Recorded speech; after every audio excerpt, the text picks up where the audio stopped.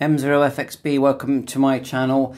Quansheng UV-5R programming software, exactly the same as the UV-K5 and K6 because they're the same radio. So all you do is go to this link here that I'll provide in the description, click download, and you'll get a zip that looks like this. And then just run the zip, and as you can see, it says UV-K5. And when you run it, it will open up as this. You can check the COM port on your device, so it's just a UV-5R cable. Even a Bofin one will work. Go to Device Manager, double click ports, and there we're COM11.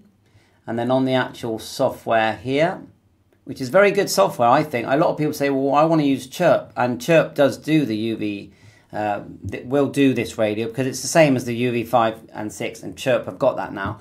But I think this software that we get is very good anyway. So you can see here, you just go to Settings, COM, select your COM. So we've got disconnect there, and then connect. And it will connect. Then you read the radio. Click read.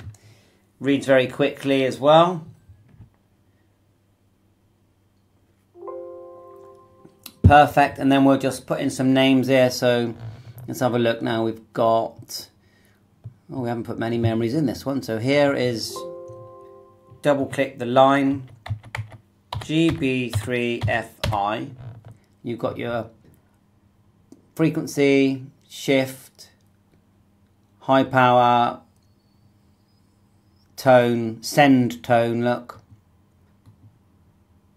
Click OK. Oh yeah, the tone amount is here, 77. Click OK. Sorry, it's been a while since I used this.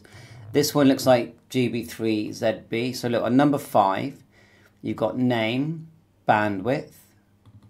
So narrow or wide if you want. Frequency, in and out, high power, low power, CTCSS and CTCSS frequency. So if we double click it, you open up a new window. So this one looks like GB3WB. So we just go GB3WB.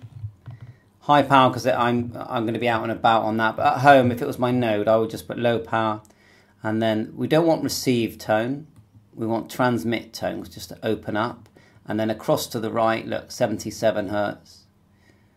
And then you put your shift. So you have your receiving frequency and your transmitting frequency when you're doing the software. Let's do another one. Let's do, that one looks like GB3WR, caps. GB3WR. Then you've got your receiving is 145600. And then it does get confusing. Receiving is 145600, that's what you hear on. When you key the mic, it's 145 and all the noughts. Power, CTCSS, across to the right. Now actually we don't need it on the receive, so we can click none. On the send, we want yes. And then we want to choose the correct sub-audible tone. Frequency step doesn't really matter. Power. And click OK. That's GB3ZB, I recognise that one. GB3ZB. Do that one like that, and that's GB3BC. GB3BC. So you get the idea, it's a lot quicker this way.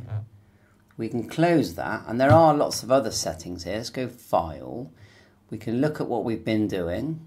There are DTMF stuff. I find it works DTMF out the box. Basic info, you can program your keys here, look, monitor, flashlight, selecting a tone, we don't really do that anymore. Let's put it to scan off on off. You get the idea, so that's that. Common settings is this window. Single talk time length. Is that minutes? I'm guessing it is. Auto backlight, unfortunately it does go off, but you can set it to how many seconds. Beeps, squelch level, I think about 3. Power on display mode. I'm sure it does show a photograph. Power on display mode, full screen, welcome info and voltage. I'm going to put full screen, not sure what that does. One key core channel. Is that like a priority? Yeah, I think it is. NOAA channel auto scan. Is that weather? Don't know that. Then dual watch, yeah, we've got that. Vox we're not using anyway. VFO open. And then look, display, you want to put on channel name. Otherwise you're not going to see the memories. So that's that done. What else can we see here? Password, window, device, file. You can save that so you don't lose it. UV-5R. Save your configuration. What can we export and import? Can't see import export at the moment. Click save and save as and opening and bringing in files. Import export would be nice, maybe with some other software that's got that, so we can import and export items. So thanks for watching my channel. That's about it. We'll send that to the radio. Click write out, and then we'll have a quick look to see if the memory channels have gone in, and that's the video. Now on this particular device, to select memory mode, you go F, then 3. And then A and B, you go F, then 2. And if you want to cycle through the bands, you go F, then 1. It'll go through the bands. So look, straight away, I know it's not the clearest image, but it is showing my channels. And if I go up the memory channels, you can see them changing. And we'll go F, A. We can cycle through the memory channels there as well. And then you should go F, VFO, back to VFO mode, and we can type the frequencies. Works great, it looks great. I mean, why they left out USB-C charging, I just don't know. I just don't get it. But thanks for watching my channel, 7.3.